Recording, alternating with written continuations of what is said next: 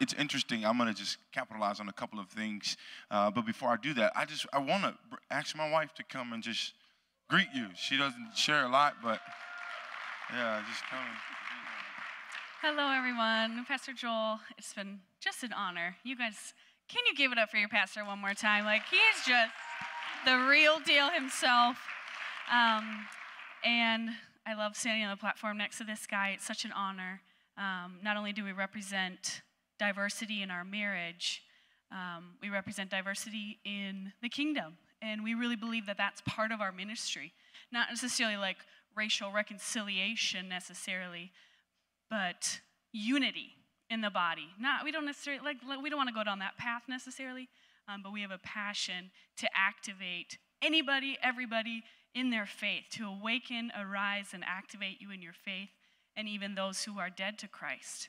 And so I just want to encourage you, last night's message, keep digging in.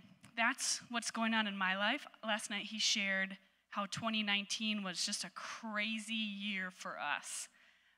2 miscarriages, a relocation to a completely different culture from Oklahoma up to Minnesota, and then his father passing away in November. It was just a whirlwind of a year, but I said, I'm never going back. Where would I go except to the feet of Jesus? I feel like I clung to him in those moments, and I wept on the floor, and we wept together, and just continued to do life, but we didn't let go of Christ. I said, this is an opportunity for me to live out my faith. Regardless of what's happened in my life, I really am able to live the principles of faith to faith and glory to glory. And so if you're going through something difficult, just cling to the cross, cling to your Bible, stick it out, and continue to be a witness to those who are around you, that what you're going through is a tool the Lord is using to refine you and to be a witness to others who are going through the same thing or will go through the same thing in the future. So cling to the cross. Blessings to you. We look forward to coming back and just spending time with you even more. So thank you so much. thank you, honey. So I'm super excited. I have to reserve myself right now because I'm so excited to get to this message, because this is just a part of my life that I love of what I'm going to share with you tonight. And I really feel like God's just put it on my heart in the body, for the body of Christ. And so whenever I feel the prompting to share this particular message and craft it to where he may know you all would be, I listen very attentively. But I just want to capitalize on something Pastor Joel said about the Assemblies. It's a great organization, man. We're privileged to be a part of it. This church is a part of it. And when I originally came in, I came out of the Church of God in Christ. And it was a great organization. It's the largest Christian organization in the USA. There's over 6 million adherents. And God had called me. I grew up in there and got a lot of foundation, but God had called me to the Assemblies when I went into ministry, and I didn't even know who the Assemblies was. And it was just a crazy story. I won't go into detail, but in regards to what Pastor Joe was saying about missionaries, most of you have been maybe in the AG or come from a church in the AG, and Illinois has a very rich district of the Assemblies of God. I love Pastor Phil Schneider, who's the superintendent, and so many others, Pastor Ron Heitman, and just other great leaders, including your pastor as one of the presbyters. And so one of those things that I noticed in the Assemblies early on is that there was always a strong missions push to see the world reach for the gospel. But there was always this lacking push of the diversity in that. And so lately, over the past few years, the Assemblies has actually grown to over 42% non-white. But today, out of the 2,800 missionaries, only 9 are considered black. Right? That's a problem. And our leadership recognizes that too. And so I was just asked and called by God to help lead this initiative. And I tell you, every day I tell God, I don't know what the heck I'm doing. Help me, Jesus. And so that we're super excited. We've been taking people to different places around the world, black individuals in particular. The Latin Americans have really made a dent in the Assemblies of God. They've been growing. They're about 20 to 25% of the fellowship as a whole, of just that diversity that has happened. And so we're super excited because, let me just give you a quick, this wasn't even part of my message, but I feel the prompting. Can I share this really quick, Pastor? Awesome. What happened in the in the 1900s is the Assemblies of God, because of segregation laws, they made a choice to not really follow the biblical presupposition of the Bible and go with culture. So what happened was there were several blacks that had the opportunity to be ordained, was approved by certain districts, one being Northern California, Nevada, but the General Council denied that because of the segregation issues that was happening. And in history, we have some things that we've repented over as a fellowship, and that's great. But now it's like, how is action going to be put to that, right? And so it's one of those things where we love our brothers and sisters. There's no black, there's no white, obviously, in Jesus' eyes, but we cannot take away the ethnicity of who we are. That's who Jesus called us to be. If you're white, if you're black, if you're Hispanic, if you're Asian, that's who we are. And so we can't just say, oh, well, there's no black or white in the kingdom. That's a lie. It is. Every tribe, every nation, every tongue, right? And so that's really important that we have to get that. And what's happening right now in our movement is so great. We're super excited. Is that we're recognizing that when the segregation happened, blacks were essentially cut off from going to the mission field. That's exactly what happened. And so what happened was they began to go into the inner cities. And that's where they began to focus most of their work. But then it prevented them from having this worldview of going across cultural barriers. And so now we're literally having to desensitize some of our pastors to say it's not just your Jerusalem. It's Jerusalem, Judea, Samaria, and to the ends of the earth. And so with that being said, that's an initiative that we're leading. But I want to invite you guys to pray for us on a couple points. And I've got a slide that I just want to show you really quick. Pastor Joe gave me the permission. Do we have that? If we do, we're good to pull that up. There's a slide on prayer. And if you don't find it, we can pull it up toward the end of the service. But one of the things that we're recognizing as a ministry is we need prayer. I don't say that lightly. We really need prayer. And so one of the things that we're doing this year as an organization is creating more partner churches to join us in prayer. Not just join us in prayer, but even maybe join us on mission in several ways. And so there's a prayer text tool that I'll help my brothers find it here in a moment as they're working on it. But if you would say, man, God, I want to pray for that initiative and join Will in our fellowship in praying. And not only that, just our ministry, AMI, man, we're going into some really tough areas, and I don't want to tell you how tough they are because some of you might want to go, but if I tell you how tough they are, you might not want to go. And so, but we're going to just places like, for example, Sierra Leone this year, 70% Muslim.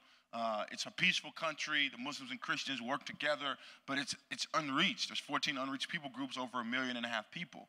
And so we're doing a national project in Sierra Leone this year, and we just need prayer, my friends. We need prayer. We believe as a ministry, we pray every Tuesday. We fast every Wednesday. I mean, we pray and we trust God that whenever we pray, he's moving and working in areas that we don't see. And so we want to invite you all to pray with us. And whenever they get that, I'll do it maybe at the end of service. Pastor, can you remind me, if you remember, to help us get that? But it's just a prayer tool. Matter of fact, let me just help you do it right now. Whoever has a smartphone, lift your hands. Great, great, great. If you have a dumb phone, lift your hand. That means it just flips open. I love it because it can work on that too. If you have a smartphone and you're like, man, Will, I'm going to join you guys in prayer. Just take out your phone right now, and I'm going to just walk you through this quick thing. You can text the number as a new text, 76959. I'll say that again, 76959. And then the words that you're going to text is pray, P-R-A-Y, 2020. No spaces at all, just pray 2020. It's not case sensitive either. Once you push that send, you'll get a response back. So what you have to do once you get the response back is there's a link. And there's about 4 to 5 questions on that link just to make sure that we figure out how to best contact you. Now, I want to let you know this disclaimer. We're not going to be sending you emails and text messages every day of the week. I promise you that, because I don't have time to manage all that with our team. But we will keep you updated about twice a month on a text. So, for example, when I'm headed to Saudi Arabia next month, I'm going to text you and say, hey, I'm headed to Saudi Arabia. You might see a picture of me on the plane or with a Muslim brother and say, pray for me. You'll get that text. You might get an email that says, hey, our team's going here. Pray for us. We've got a conference or something. And so if you fill out that form, we'll be able to get your information. That way we can send you text updates. We call a lot of times to say, hey, how can we be praying for you? And so it's a really mutual partnership. And so if you fill out that form in its entirety, then we'll have your info. What I don't want you to do is stop when you see the form, because then we can't contact you. So just text PRAY 2020 to 76959, and then we'll be in touch with you as our team. And thank you for those of you who are signing up. I'm serious, you all. This means the world to us, because we understand as a ministry that it's the power of prayer that gets us through. There was several years ago when I was in Nigeria, and I called my wife. I didn't even want to tell her. I said, I don't feel like I'm coming home. Spiritual warfare was that strong. They had security with me everywhere. They texted our host, where's Will Jones? He's supposed to be here. He's there. He's there. He's here. They knew everywhere I was. And I just felt the spiritual battle so strong. And I told my wife, I said, send out a mass email to everybody. Pray, because I need the devil to be cast down. And I'm telling you, it was probably about 12 hours. Then I felt something lift. It was powerful. And then there was breakthrough on the ground when we were ministering. It was crazy. So prayer really matters, my friend. And so that's why I'm so excited tonight to talk about this aspect of living under the influence. You all ready for tonight? Man, I'm telling you, this is going to be awesome. I'm going to try to preach really quick. And so I know we have the interpreters back there. I'm praying right now, Father, in Jesus' name, that you would help them to be able to interpret as fast as I could talk. I know my sister's laughing with me back there, but I pray for them tonight. But I want to go over some practical things with us, and then I want to create the most of our time tonight to be spent in prayer. That might scare some of you. This is why.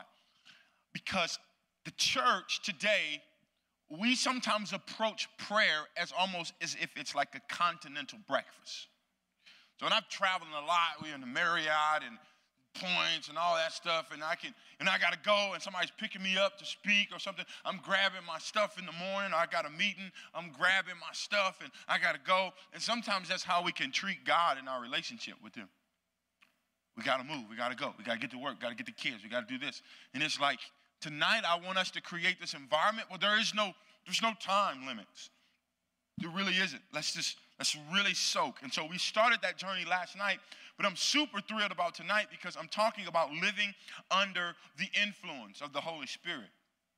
That's what we're talking about. And as believers, church, not even potentially believers, but as a church that believes in the power of the Holy Spirit, the gifts of the Holy Spirit, God wants us to function under the influence of who He is. He wants us to operate under the unction and the power of the Holy Spirit. And so, as I mentioned to you, even on Sunday, if you attended the services this week or this weekend, the Holy Spirit, He's with us every day. Every day. He's called the Parakletos, which is the one who walks alongside. And so when you get up in the morning, He's with you. When you go to bed at night, He's with you. When you're driving to work, He's with you. When you're having a meeting with your boss or your colleague or someone you're managing or with your schoolmate, He's with you. Every day the Holy Spirit is with us as believers, but it's rare that we recognize He's with us. And I want to help you to leave tonight knowing, man, the Holy Spirit, He's with me. He lives with me. I can talk to Him. I can listen to Him. He's not an it. He is a He. And so He's a personality. We can grieve Him. He has emotions. Like, He is God. And so I want you to walk away with this encounter tonight of growing deeper in the Holy Spirit and who He is, so that, man, when you live your day-to-day life, Pastor Joe says this often, He wants you to live on mission. And in order to live on mission, man, you need the influence of the Holy Spirit in your life. And so today, I want us to talk about the living under the influence of the Holy Spirit. And again, I have my beer over here. Come on, somebody. I got my beer over here. Some of you were really excited. You were like, oh, I'm at the right church in Jesus' name. It is root beer, by the way. But I remember growing up, I'm going to just share a couple stories kind of in the beginning. I remember growing up, and I had a friend, and we called him Chucky. Chucky was a short, stocky little point guard, man. I mean, he would bag you down and post up. And I'm like, how does this little 5'7" dude posting people up? I mean, Chucky was great. He was one of my best friends. We always spent the night over Chucky's house. And Chucky had this uncle that he just became an uncle to me. In the black culture, everybody becomes family. Miss so-and-so down the street is your auntie, grandmama next door. I mean, anybody can whoop you in the black culture. Anybody. It's not child abuse because you're going to get a whooping from her and then you're going to go home and get a whooping. And that's just the black culture, right? And so I remember Uncle Jimmy. We called him Jimmy Ike. And Jimmy Ike was an alcoholic. Oh, he stayed drunk. Every time you saw Jimmy Ike, he was drunk. And you know, it was interesting because you could smell Jimmy coming. Any liquor he would drink, it just came out of his pores. And you can go over there in the daytime and Jimmy was drunk. You can go in the nighttime and Jimmy was drunk. And he had about a small window where he slept maybe about 3 to 4 hours a day. And then I think he was even drunk while he was asleep. And so when we would get around Jimmy, it was funny because Jimmy would always preach. And I'm like, I know he was called to be a preacher. He would preach drunk. He would quote the Bible and he would preach. Anybody of you got some family like that? They full of the devil, but they know the Bible. And he would just preach and preach. You need to get right with God and all these things. And I'm like, Jimmy, you smell like a 6-pack of Budweiser mixed with Hennessy and Heineken. Like, what are you talking about? But Jimmy stayed under the influence of liquor. And I was thinking about this message, and again, when we would be around him, he would just reek like alcohol. And I said to myself, man, God, I would love to live under the influence of the Holy Spirit like that. I mean, if I just start downing these root beer or somebody, don't you know a sugar high is coming? Some of you parents know what I'm talking about. Give your kids some candy after 9 o'clock. You're going to have trouble getting them to bed. But if I would just start downing these root beers, man, I'd be preaching to you, and eventually I'd be burping, and eventually I'd be running around on sugar high because I'm under the influence of this IBC, this root beer. But what would happen if we as the church lived that way, wanting to live under the influence of the Holy Spirit, spending time in the Word, in prayer, in our Bible, sharing our faith with people? It got to a point where the disciples was, when they were in the Sanhedrin court and being charged, these men of the Jewish council said, these men are different. I perceive they've been with Jesus. They've been with him. And to the disciples, that was a compliment. They were like, yes, we're identifying with our Lord and Savior. And I believe Jesus wants that for his church. I believe when people see us, they're like, man, there's something different about them. They have something on them that I can't deal with or I can't handle or I can't fathom. And it's something, and it's this attraction of the Holy Spirit that's drawing them. Have you ever been around somebody that when you were present with them, they just felt convicted? I had some friends like that. They would always say, man, oh, I'm sorry, man, I'm sorry. I didn't mean to curse. And this is what I finally told them. If you got that much reverence for me, why don't you have that much reverence for God? But I was so thankful because in those seasons, it was like God was using me to really portray who he was to them. And one of my friends, he responded, he said, man, you're so right.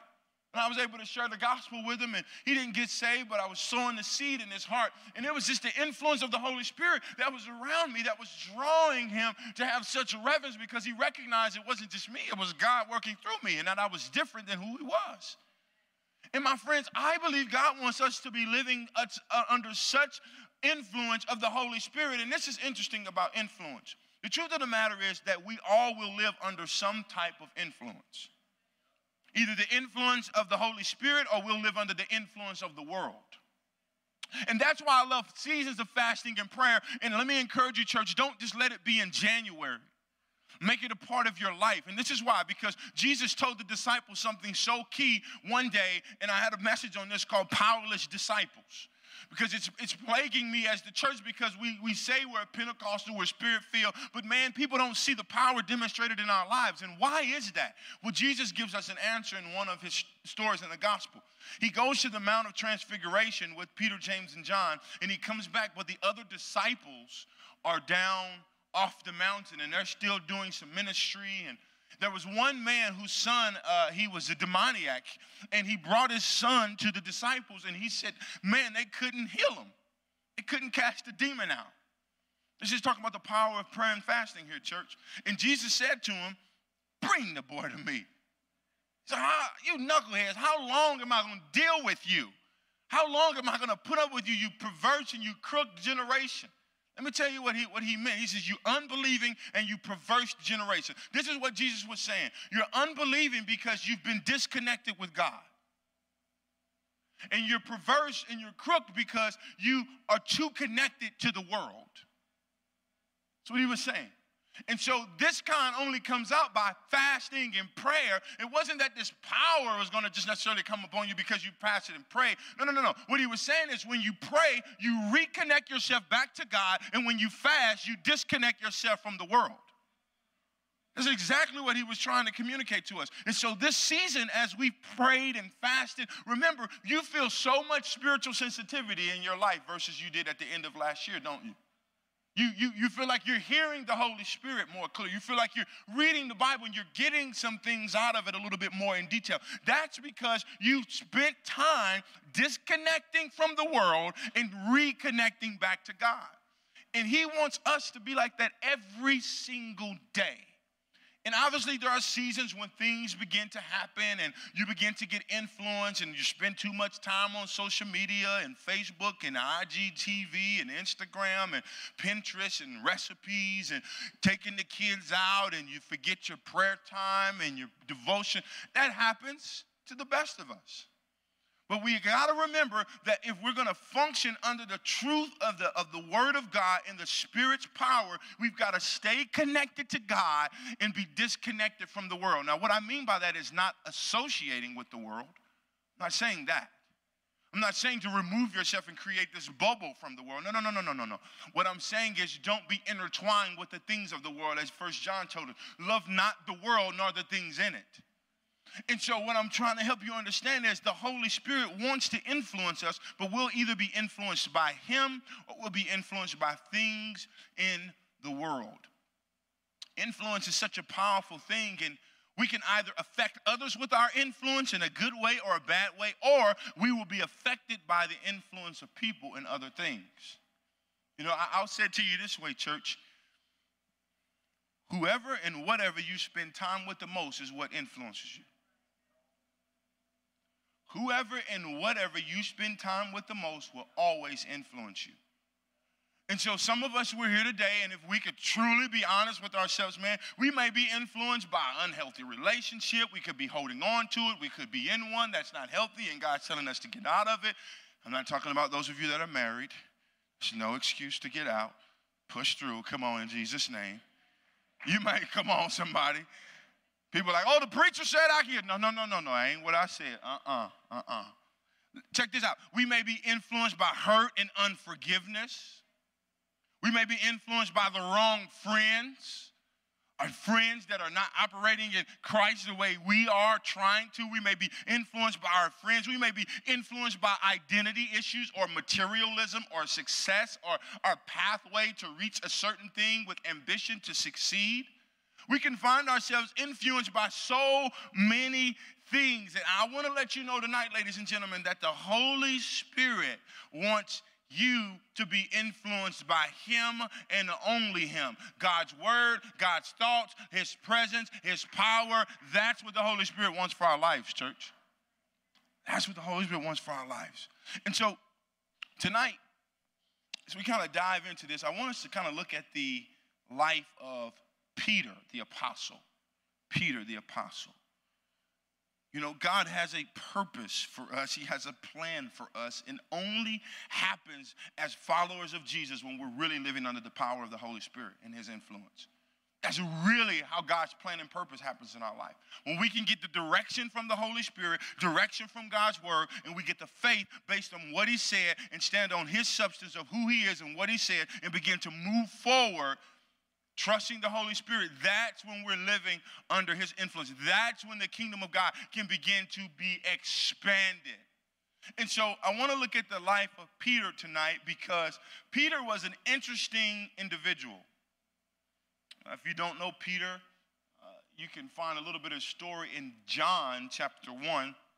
He has this brother named Andrew who goes and finds Peter and brings him to meet Jesus. And Jesus has this great prophetic word, meaning he had some insight and foresight into Peter's life. And he looked at Peter and said, "Thou art Peter." He called him the rock. He called him what he would become, not who he was. Oh, that's what I love about Jesus. Some of you are in a place of who you are, and you think that that's all who you'll be. But I want to let you know, when Jesus talks to you, he doesn't speak to you about who you are only. He speaks to you about who he wants you to be. And so Jesus, he speaks to Peter and gives him this great word, and Peter becomes one of his disciples. But I just want to tell you a little bit about Peter. Peter was what I like to call, in East St. Louis, we called him a goon. He was a person, man, that had tattoos, the earrings, carried the 9 in his back, or a sword on his side. And Peter would bust you up in a minute if you mess with Peter. Or if you mess with one of his boys. He was a goon. You just didn't want to mess with Peter. You know Peter. You've heard of him before. If you haven't, listen, it was in the Gospels when Jesus was getting ready to be taken to this place to be arrested and crucified, that when Jesus was arrested, Peter pulled out his sword and cut off the ear of the high priest's servant. He was a goon, but he was also a knucklehead because he even tried to rebuke Jesus one day when Jesus was getting ready to go. And Jesus said, "Get behind thee, Satan." He called Peter Satan at that moment. He said, your plans are not for the kingdom. You're thinking about yourself. And Peter was the same Peter that was like, "Jesus, I'm with you. I got your back. Ride or die, bro. I'm with you." And then when the rooster began to crow and the heat got pulled up, Peter was like, "I don't know that dude, man. What y'all talking about? I don't know him. I don't know him." And then he really solidified it because he got to cursing. Whatever he said in Hebrew or whatever his language was, "I don't know him. Leave me alone."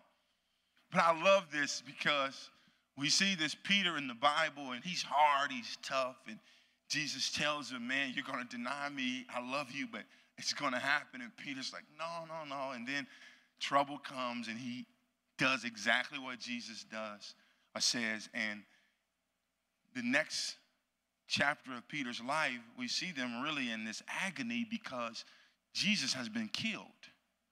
Everything that they've been told by him, that they've been spoken of by him, that they've seen by him, they're wondering, church, man, was this guy really a fluke? Is he real? Like, how? This doesn't make sense. Why is he gone? And then 3 days later, they get a message from the women that says, "Hey, Jesus is out the grave." And Peter just takes off running, and he's out of breath. And he had to kneel and just wait, and then he finally got to the tomb, and he's like, "Whoa, wait a minute, where is he?" And he remembered, oh, snap. He said, "Meet him in Galilee." And so he goes there, and he sees Jesus, and Jesus spends literally 40 days with his disciples post-resurrection. And he spends this with them talking about his kingdom to help them understand the mission and the power that they need for the mission. What I mean by power, the influence of the Holy Spirit's power that they're going to need for the mission. And so Peter, he was a fisherman, he was a goon, he was a liar, he was a thief. I mean, he was all the above. And God used Peter. What does that mean for you? You might have all kind of issues, insecurity, been molested before, been abused, been misused, been downtrodden, all the things you want to think of. But guess what? God still can use you. The Bible's full of those people. And so we see here in the book of Acts, and that's what we're going to kind of camp out tonight, church. We see here something happens to Peter.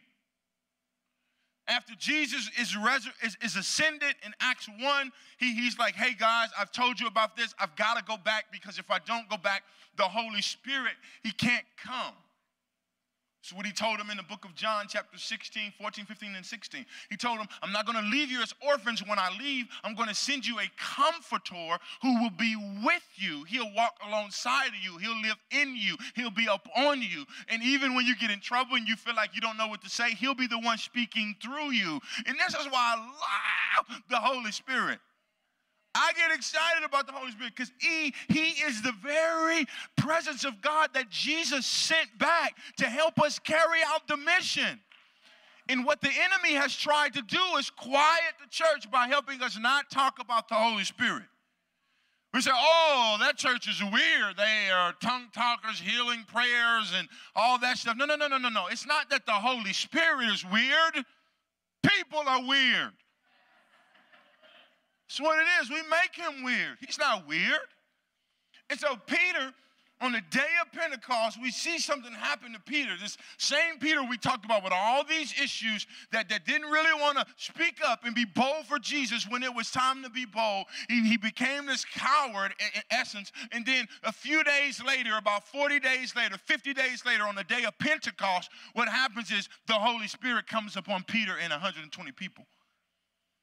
And I want you to see Peter's life after the Holy Spirit comes on him. He becomes bold.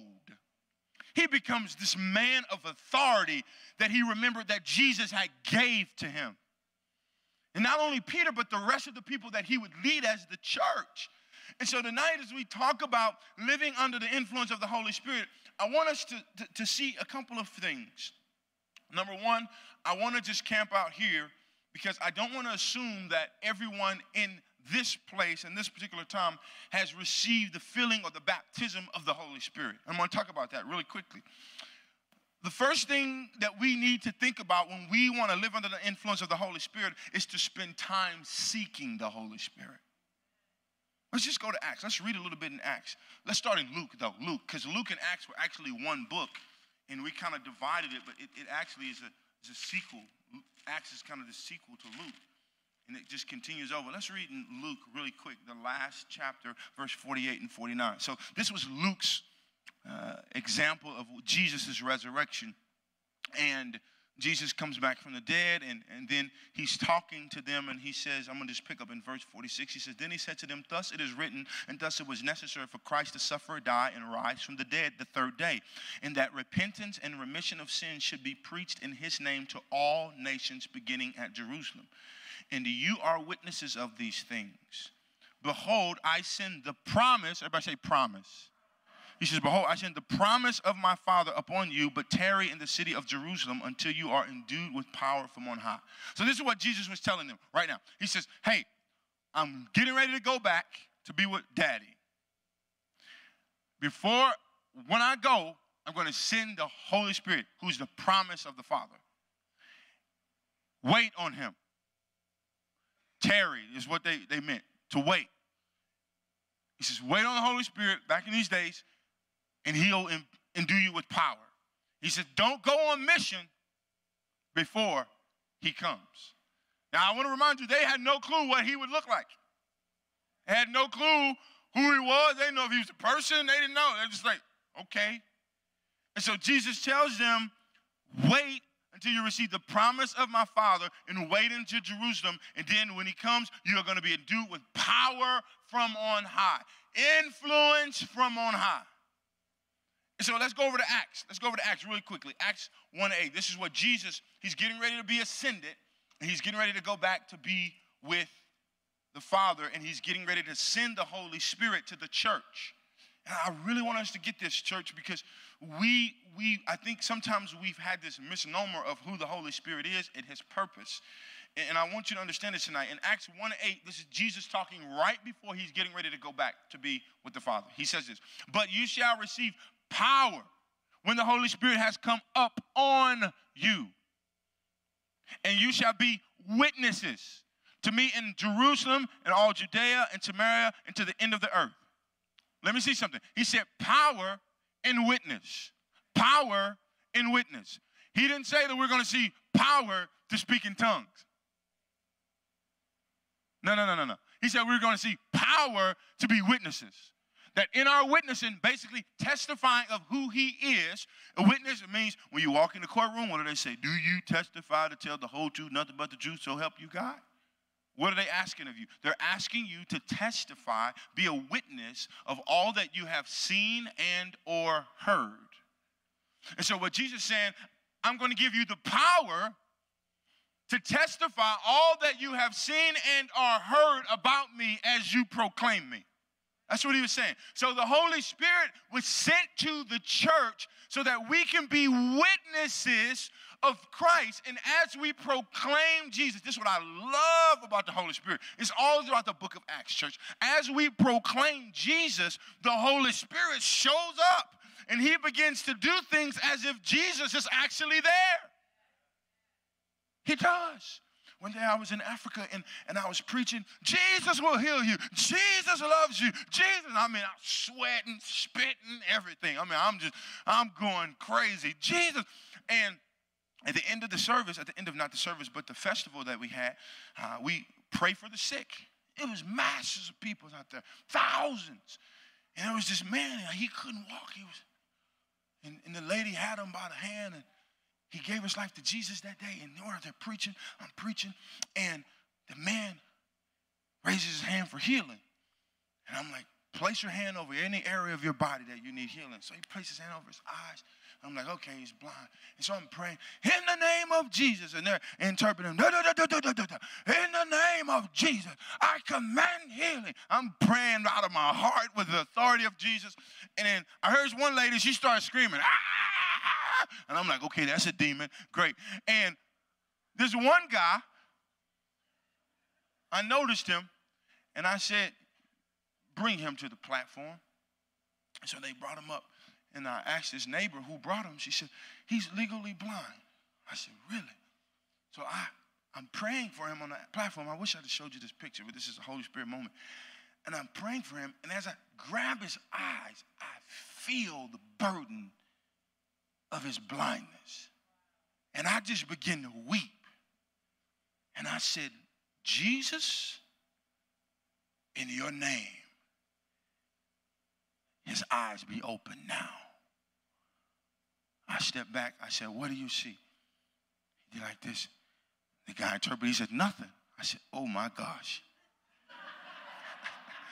I grabbed him again because Jesus spit in the mud. He spit in the mud. He prayed again. He told the man, I see trees. What do you see? I said, let me pray again. I prayed again. In the name of Jesus. And I'm thinking my loudness is going to do something, but I was just feeling under the unction of the Holy Spirit. I prayed for the guy. And I stepped back. I said, what do you see? He said, nothing. At this moment, the enemy's like, yeah, you're about to get stoned, buddy. You're preaching this Jesus. He's not healing anybody. And I'm having this doubt in my mind. And I say to Jesus in my spirit, man, I said, Jesus, I know your word. I'm not going to quit. I'm going to have faith until his eyes will be open. And this is what Jesus says. You have preached me. Let me heal him. The third time, church, I prayed in the name of Jesus. I command your eyes to be open. The man started doing like this. I said, what do you see? How many fingers? He said, one. I stepped to the back of the platform. What do you see? How many fingers? He said, two. The crowd erupted. This man was immediately healed of blind eyes. His eyes open. His eyes open. His eyes open. So what am I saying to you today? It wasn't Will who healed him. It was Jesus who healed him. And I chose to operate under the authority and the influence of the Holy Spirit, exercising the right that Jesus gave me as a disciple. And so I want to talk to us just about seeking the Holy Spirit, because there are some of you that are here tonight and you have never received the baptism in the Holy Spirit. What I mean by that is this term is synonymous. You have baptism and filling of the Holy Spirit. So when you get baptized in the Holy Spirit, First, we're baptized with Christ into the body of Christ when you get saved. And then we get baptized into the Holy Spirit, and then we can get baptized in water. So it's like 3 baptisms. It can be confusing, but I'll leave that on Pastor Joe to teach you. He's like, oh, Will, you're not coming back. But the baptism in the Holy Spirit is specifically what Jesus said here. He said, and not many days afterward, you will be baptized in the Holy Spirit. So what he was meaning is, I'm going to fulfill the promise of the Father, and I'm going to send the Holy Spirit so that you would have power from on high to live out the mission. And so in Acts 2 and 4, what happens is they're praying in the upper room, and that's why prayer is so important tonight, because they're praying and they're seeking God and they're praying to Jesus, and Jesus actually begins to baptize them in the Holy Spirit. And what happens is they all begin to speak in this new language. And this language was a language that they could not articulate of their own intellect. This language was a language that was from the Spirit, because he said the Spirit gave them the utterance, which means the ability to speak. And this language is so key because it's not just for prayer and praise, but this language is also for proclamation. So when the Holy Spirit comes upon you, he gives you the boldness that's outside of your control. The power that Jesus talks about is dunamis. It's where we get the word dynamite from. And so this is a power that Peter began to experience on the day of Pentecost. He stood up with this new power, and he preached to over 3,000 people one day with no microphone, no Bible, and 3,000 people gave their life to Jesus. The reason why he could do that is because, 1, he was proclaiming Jesus. 2, he was living under the power and the influence of the Holy Spirit. And so some of you tonight, you're going to encounter who the Holy Spirit is for the first time, and you'll receive this promise that Jesus talked about years ago, and he is the Holy Spirit, and you'll begin to pray in this new language. And the language is not what we're seeking after. No. We're seeking after the power to live a life of boldness and godliness for Jesus through the Holy Spirit. That's what we're seeking after. And so some of you tonight, I want you to take that step. If you've never received the Holy Spirit baptism, then I need you to be honest with yourself and Jesus so that he can empower you, because guess what? You really can't do mission effectively without him. You can't do it. And for those of you who have received the Holy Spirit, I don't want you sitting over here like, well, I've had the Holy Ghost for 25 years, son. Awesome. But if the power of God has not been demonstrated in your life, what's the purpose? Because that's what he gave us for. And so for some of you tonight that have been Spirit-filled, man, that's awesome. I want you to even tap into what God is doing in your life and wants to do. And sometimes our well gets clogged. Remember what Jesus said in John, that there's living waters that'll flow through you, that'll flow through your innermost being. He was referencing to the Holy Spirit. And what he meant by that is, man, when you receive the Holy Spirit, when the Holy Spirit comes to live in your life, it's going to be rivers of water to just flow through you. And sometimes these rivers get backed up and polluted because life, sin, unforgiveness, bitterness, hatred, not spending time with Jesus, all these different things. And tonight, what we're going to do in our prayer time is we're going to help the Holy Spirit kind of get unclogged in you. For you seasoned believers, going to help you break through some more and get back to a place where you remember years ago that you was praying and operating in authority. Any of you remember when you were first baptized in the Holy Spirit? Okay, y'all scaring me up in here. Amen, amen, amen, amen.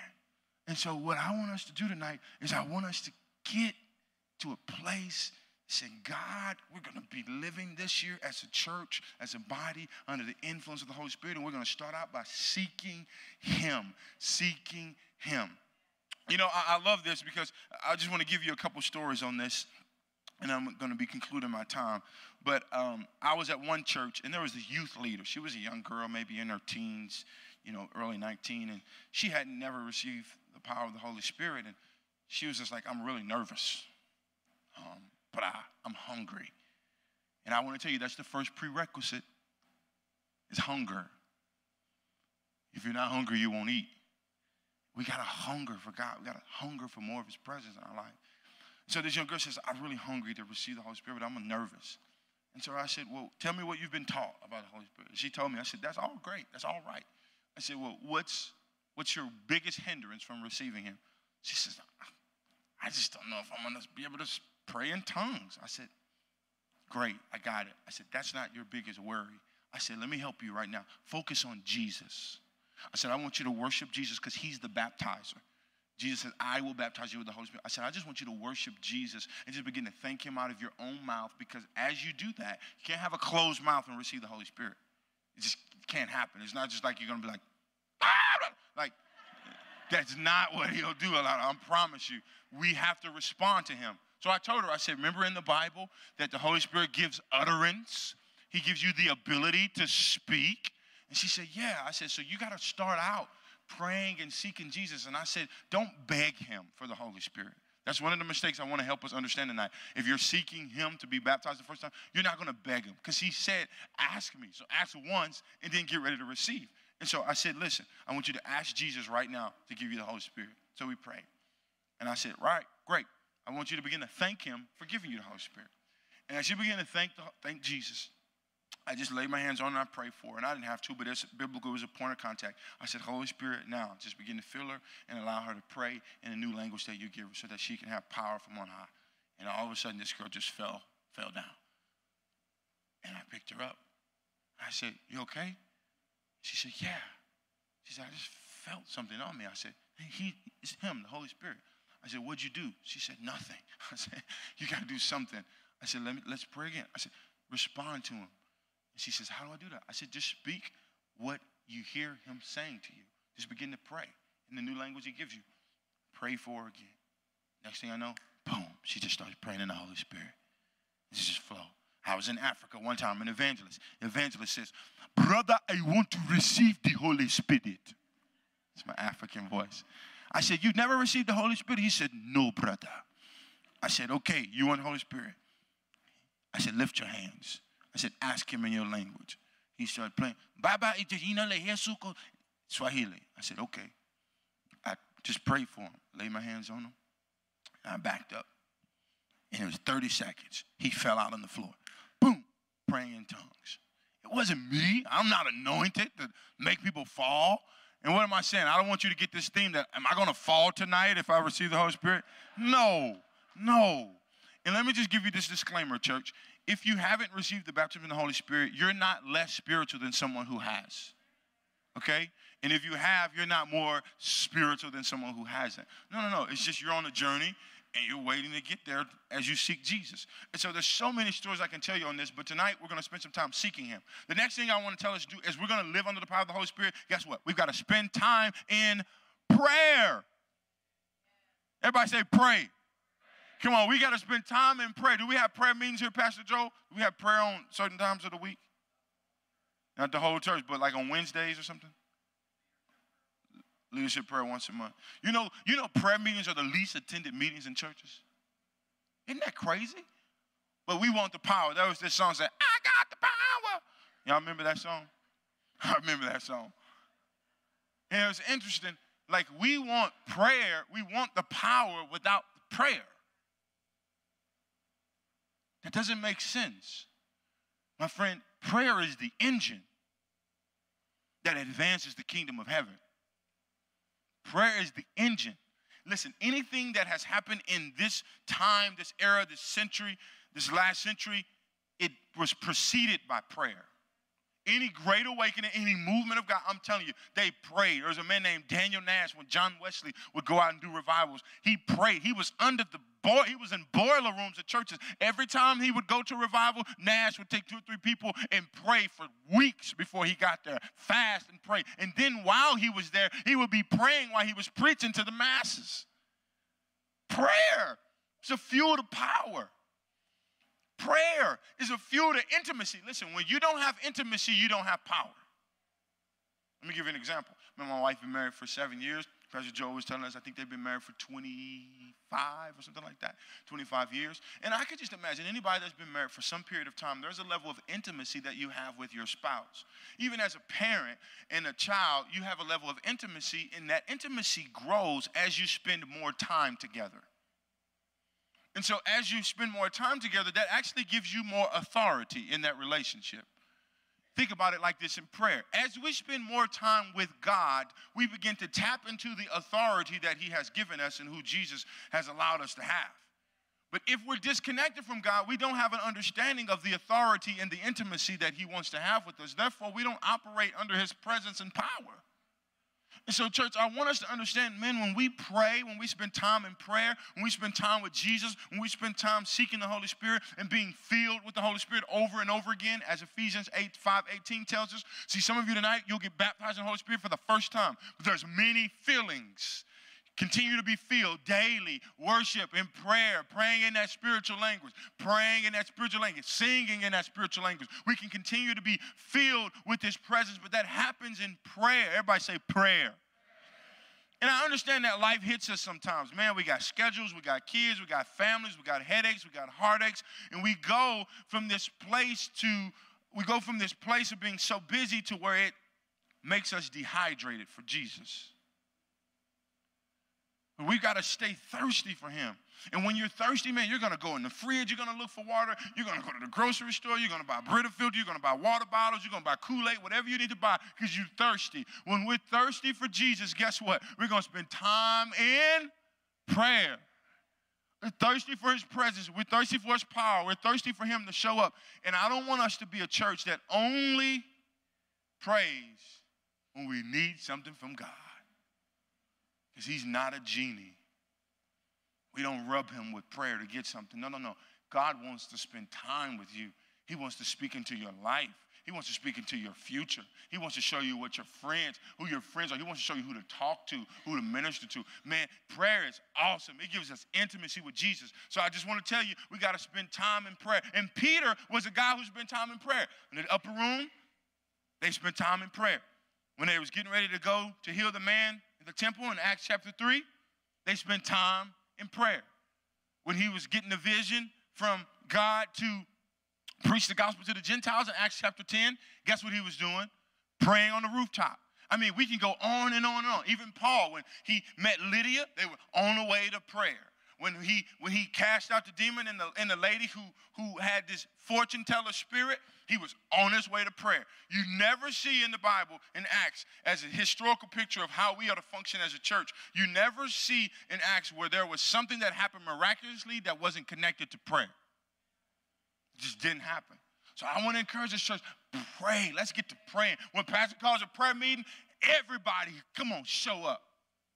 Everybody, let's get behind this, because I'm telling you, when you begin to pray as a church, man, you begin to pray for your community. You begin to pray for the nations. You begin to pray for the missionary. Prayer is the engine. You'll start hearing stories from missionaries and people in your community of something happened, something shifted in my life, something changed. I don't know what's going on, but I know what's happening. We praying for you. Let me just give you the greatest example. When I was a kid, I grew up in the inner city, and there was this place called Centerville, Illinois. You ever heard of that?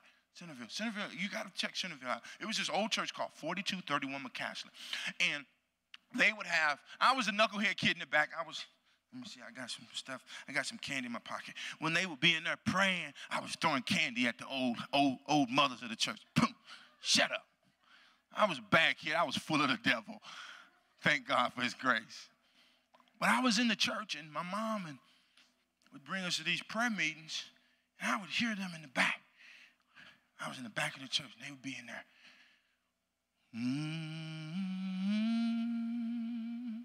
No worship music, no pads, no guitars. And they would start singing songs like,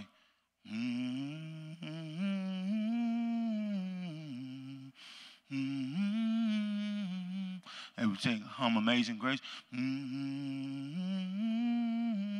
Then they would start singing. And then I would recognize they would start praying. God, we come into your presence today. In the name of Jesus, we come into your presence today. Lord, we enter into your courts with thanksgiving, into your gates with praise. Father, we thank you today. We give you glory today. We honor. And they would just be praising the Lord and thanking the Lord. And I know how it is. Some of us was like, okay, Will, that was the inner city as a black church. Everybody doesn't pray that way. I beg to differ. It's not that they pray that way. It's that when we pray, it's always an expression of what's in our heart that we're desperate for God to do because we know we can't do it. And whenever you're desperate, my friends, you're not quiet about it. You're not quiet. You need something. you're going to open your mouth. And so I would hear these old mothers pray, and then they would get to a point where they was beating the pews, and they was snot coming out of their nose and spit coming out of their mouth, and then they would always keep the doors open, Pastor Joe. In the hood, the doors open in the church. But I wondered why. And I was a kid, and I was throwing that candy. And they would never be bothered by it. I think somehow they was praying for me, God, touch them now in Jesus' name. But what happened was this. I would throw that candy, and once I would see them get to this level where they weren't in themselves anymore, they were praying beyond who they were. They had begun to touch heaven. I began to feel something as a kid. And I stopped throwing candy. I would sit back in the bench like this. What is this? And I know what I begin to feel. Now, I begin to feel the glory of God coming to that little old church. And this is how I know it's the glory. Because I would see old crazy Larry come in there with crack cocaine in his pocket and throw it on the altar. I would see the drug dealer in the neighborhood come in there and lay his loaded 9mm on the altar and get on his knees and start praying and crying, oh, God. And these same people that I saw that was in the world, that was full of the devil, full of trouble, hurting people, was the people that now became elders and deacons and preachers in the church. That was prayer. It was prayer, people.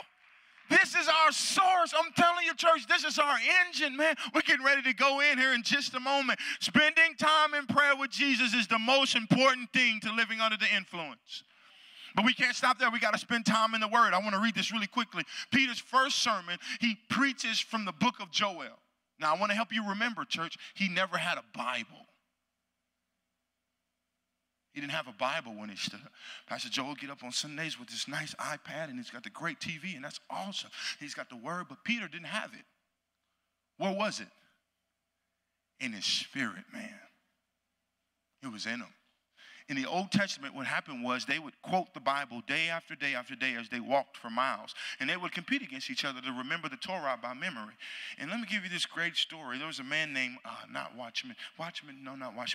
Brother Yun. He's got a book called The Heavenly Man. If you haven't read it, read it. And this book about how he got captured by the Korean government because he was a Christian. Him and his wife got captured. And what he decided to do when he was a young boy, his mother had got saved. Somehow the missionary or something snuck into China, got his mother saved, shared the gospel. Then his mother had led him to Jesus as a 16-year-old young boy. They had no access to the Bible. So Watchman Nee says, I'm going to pray and fast. He fasted for a period of up to 80 days. Tells you how crazy the human body is. But then when he got his Bible, he said that he was going to purpose to remember the book of Psalms, the book of Proverbs by memory. When they captured him, guess what? But Brother Yun didn't have a Bible. They took it from him. When they would torture him and put acid in his nails and in his toenails and do certain things to him, they wondered, what is this guy doing? He would be quoting and singing the Psalms by memory. It tells you how God's made the human mind. We limit what God can do to us, church. When we get in the Word and we memorize it, I just want to read you Deuteronomy 6:5-9 really quick. Let's read this. It says, and you must love the Lord your God with all your heart, all your soul, and all your strength. But don't stop there. You must commit yourself wholeheartedly to these commands I am giving you today. This was Moses telling the children of Israel, read the Word, read the Torah, be in it, live it. This is what he said. Listen to this. He says, repeat them again and again to your children. Oh, will we get back to a place, church, children, when we can sit around our tables and stop spending only 30 minutes a week, as the national statistics tell us, as a family, but when we can start spending an hour each night with our kids, and we can get around the table and quote the Bible and read the Bible and love the Bible and get that into our kids, because that's what they did as Israelites. That's what they did. Listen to what it says. Repeat them again and again to your children. Talk about them when you are home and when you're on the road. That's what that means. Talk about them when you're driving in your car, when you're going to pick up the kids, when you pick them up or drop them off. Talk about the Word. Get the Word in you. This is what they did. And then it goes on to say, Not only on the road, but when you're going to bed, when you get up in the morning, tie them on your hands, wear them on your forehead, write them on your doorpost. Listen, it says saturate yourself with the word. We need to get back to that place, church. Because there's going to be a time when we need that word like Jesus did in the wilderness. He didn't have the Bible, but the devil tempted him, and he pulled out the word. Every temptation he faced, man, don't live by bread alone. Thou shalt not tempt the Lord thy God. He had the word in him. Not only was he the word, but he had the word in him. Church, we've got to spend time in the word. I want to give you this quick illustration here. How many of you got a bank account? Amen. Some of you that don't, I'm praying for you. I'm just joking. When you work, you expect to get paid, don't you? Yeah. You say, it better get paid. When you get paid, most of us have a direct deposit, right? Right? Some of us are still old school. I get it. I'm with you. When the old Y2K movement, right? No. Some of us are still old school. We want paper. We want to take it to the bank. I get it. This direct deposit, I love this because this is actually how the Spirit works. So the Holy Spirit, he's the author of the Bible. He wrote it. He inspired writers to record it. But he's the author. So he is behind God's word. Jesus came to live God's word, that he would show that he's God. But the Holy Spirit, he's like this. I love it. This is the word. When we deposit the word in our heart, when it's time, he'll withdraw it. But if we never deposit it, guess what? We can't even make a withdrawal. Insufficient funds. You ever been to the bank and didn't have money in the bank, and they kept saying, insufficient funds? I've been there. That's how some of us are when it comes to the word. We don't have enough word in us to when the Holy Spirit wants to draw it out of us, he can't because we haven't deposited it. So, church, I'm encouraging you, deposit this word in your heart, as David said. How can a young man stay pure? By hiding your word in my heart. How can a young man stay away from sin? By hiding your word in my heart. We got to spend time in the word. And last but not least, we got to spend time sharing with others. This is the whole premise of living under the influence of the Holy Spirit. This is why Jesus sent the Holy Spirit. That's why he sent the Holy Spirit. We've got to spend time sharing the good news with others. We already talked about it, the seed source. We got it. It's in us. Come on, keep reading that passage of Scripture in John or in whatever I preach from on Sunday. Amen. Keep reading it. I ain't going to try to fake it till I make it. I forgot. But keep reading it. Seed source. Go over that message. Hear it again. Get it in your spirit. My friends, we got to seek the Holy Spirit. We got to spend time in prayer. We got to spend time in the Word. We got to spend time witnessing with others. So this is what we're going to do for the rest of our time here. I'm right on time. Amen. That was kind of one of the longer messages, so forgive me for some of you that were like, we're done now with the message portion. This is my favorite part. We get to pray. How many of you are ready to pray? Come on. How many of you are nervous to pray? Be real. Yeah, come on. Yeah, I see you, sister. I'm with you. Amen. But this is the time we're going to pray. And so what I want to have you do is I want to give you this disclaimer. Come on, my keyboardist. Thank you, my sister. You're awesome, by the way. What I want to get ready to have you do is some of you are here, and then I want to go back to the beginning. You need to receive the baptism of the Holy Spirit. And I'm telling you, you need to because God has more in you and for you and wants to do through you, and you can't do it without the Holy Spirit. That's why I'm saying need. And so I don't want you to be afraid tonight. I'm going to pray specifically for some of you that would say, man, Will, I have never received the Holy Spirit. I've never prayed in a new language. That's a little awkward to me. It's weird, brother. Great. I love it. Jesus can be weird sometimes. Some of you that have received the Holy Spirit, you're like, man, I pray in the Spirit. I love the Holy Spirit. I want to go deeper. Then for you, what we want to do is help you to begin to unclog some wells, help you to begin to hear the Holy Spirit tonight in some clarity, help him to begin to stir up some gifts that's within you. How many of you know there's gifts that the Holy Spirit has? There's gifts of wisdom, there's gifts of knowledge, there's gifts of prophecy, there's gifts of healing, there's gifts of faith. There's 9 different gifts, 1 Corinthians 12. In the Holy Spirit, he's the author of those gifts. And so you can be in any setting, in church, in the marketplace, at school, and the Holy Spirit can say, do this. Go pray for that person. Go speak this to that person. And he does that because we're filled with his power and operating under the influence of who he is. And that's how the gospel is advanced, my friends. When you can go to somebody and they're like, how'd you know that? Like, I didn't, God did. I serve Jesus. Can I tell you about him? That opens up the doors.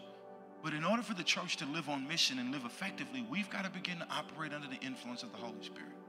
And so we're going to get ready to pray now. And what I want us to do is just get ready to stand. Let's stand. Let's stand together. Let's stand together. And this is the time where I just want you to prepare your hearts, because I love prayer, my friends. I do. I've just seen God do so much through prayer, and it's a passion of mine to help the church. I learned how to pray from two people. One, I watched my grandmothers pray in the old church, and two, Africa. Oh, they can pray in Africa. They're desperate to experience God. And so tonight, I know many of you have prayer lives, and this is great. And so this is nothing but a continued exercise for you. But some of you, man, you've been struggling in your prayer life. It happens in seasons. And tonight, my goal is to help you break through in prayer. That's my goal. I want to help you touch heaven. There's an element of prayer that we have to kind of get out of ourselves. We have to get out of our own ways and fleshliness and thinking. And that's when we begin to adore God and just forget about us. I'm going to walk you through this prayer model called Acts. You may have heard it before. Just adore Jesus. Adore him, adore him, adore him, who he is, and love on him. And man, how many of you know when you just begin to love on Jesus, something happens in your heart? You begin to cry because you recognize where he took you from, who you used to be, who you aren't anymore. You just begin to love on Jesus. And then we get to this point of, man, we just begin to confess whatever's in our heart, anything in our heart. Man, Lord, I tripped today. I flicked somebody off. I spoke whatever. Just get whatever out of your heart. This is getting you out of yourself, and it's helping you get into the presence of God. Because how many of you know the Bible says enter into his courts with praise, into his gates with thanksgiving. And so we've had to use this strategy to get into the presence of God. Isaiah saw the Lord. He says, holy, holy are you, O God. When we get a glimpse of who God is and his glory, nobody can stand in it. Tonight we want to ask the glory of God to come into this church and change some of us. Heal some of us, deliver some of us, help some of us. Whatever he needs to do, he knows it. But we're going to confess. And then we get to this point of thanking God. Thanking Jesus. I love to thank God. My wife would tell you, brother, I love to thank Jesus. I thank Jesus for everything. Let me tell you how I thank Jesus. Jesus, I thank you for my shoes. I thank you for my drawers. I thank you for my socks. I thank you for my A-shirt. I thank you for my hair. I thank you for my wife. I thank you for my car. I thank you for being able to walk, the activities of my limbs, my fingers, my eyes, for hot water, for cold water, for Roman noodles, for beef steak. I thank you for everything. My friends, you know why we need to do that? Because none of it belongs to you. I thank you for the 401k, the 401(b). I thank you for my kids. I thank you for my future kids. I'm going to thank him for everything. And when you begin to thank Jesus, something happens in you. You're like, oh my gosh, you have done all of this. You have done it. And so we move from confession to thanksgiving, and then we move to supplication. And that's when you begin to ask. So you begin to ask him, God, bring healing. God, bring me a husband. God, bring me a wife. God, fill me with the Holy Spirit. God, whatever it is, heal my body. God, help me to do all the things that's on your heart. Supplication. Just begin to ask him. But I'm telling you, this is what's going to happen if we really participate tonight. I'm telling you, I've seen it thousands of people. Once we move, if we get into the adoration and we get to the confession, and the thanksgiving is what shifts. Because this is what the Bible says. Give thanks in all things, for this is the will of God. So I don't want you to be afraid. You may be like, Will, I'm really quiet. Not for Jesus. Not for Jesus. Not for Jesus. If we can roar for the Chicago Bears and the Green Bay Packers and laugh when we see stuff on Facebook, oh, my friends, we can get loud for Jesus. And I'm not saying get loud to exuberant to where you're not yourself. Get loud to the point where praise is coming out of your heart. That's what praise means. We got to proclaim and praise him. There's some Greek words that I could teach you, but we've got to get that out of us. Because there's something powerful when sound comes. Remember the walls of Jericho came down? When the sound came, there's a barrier that breaks when the plane begins to go into the sky. And he's got to break the sound barrier. Sometimes you hear it. something happens. That plane can fly more freely when it breaks the sound barrier. So tonight, we're going to move from acts. Basically, we're going to adore, confess, thanks, supplication. And some of you are here. Let me just ask you to close your eyes right now, all over this place. We're getting ready to respond. The reason why I'm asking you to close your eyes is because I just want to see with my hands, with my eyes. If you're here tonight with every eye closed, no shame, no guilt. If you're here tonight and you say, Will, I have never been baptized in the Holy Spirit with the evidence of praying in a new language, but tonight I want to. I just want you to lift your hand while every eye is closed. Count your hands. Thank you. Thank you. Awesome. Awesome. Awesome. Awesome. You can put your hands down. That's awesome. Several people. Man, God's going to do it for you tonight as we seek him. He's going to do it for you tonight. So this is what we're going to do. We're going to get ready to respond in prayer. And I want you to forget about all the worries you have. Don't worry about work tomorrow. Jesus is going to give you supernatural strength. If the kids need to be picked up, bring them up here. They can get filled too in Jesus' name. But I want you to get the worries off your mind right now. I just want you to begin to focus on Jesus. And we're getting ready to respond at the altar. Holy Spirit, tonight, we need you to speak to us. We need you to help us to pray through. We need you to fill us. We need you to baptize us for the first time. We need you to stir up the gifts in us. And Lord, we're coming to you tonight because we're asking for your glory and your presence to come into this place. And one prerequisite, Lord, is to prepare our hearts. So even now, we're preparing our hearts that your glory would enter this temple, this presence. Thank you, Jesus. This is what I want you to do right now, my friends. If you're here, I want you to just step out of your seat, and we're just going to create space at these altars and the aisles. We're just going to begin to create some space. And for those of you that raise your hand and say, Will, I want to be baptized in the Holy Spirit, I'm just going to ask you to meet me over here as we all begin to move, because I want to pray with you specifically. And so if you've never been baptized in the Holy Spirit, just meet me over here. But everybody else, just begin to fill in this place. So come on, just begin to get out of your seats and make way at the altar. And I'm going to get ready to walk you through this prayer portion. We're going to tap into God. We're going to tap into God. And I'm going to be over here with my friends to help you just break through. Come on, I'm excited for you guys. I'm excited for you guys. I'm excited for you guys. I'm excited for you guys. Come on. Come on. Come on. This is just between us and the Lord. This is awesome. This is awesome.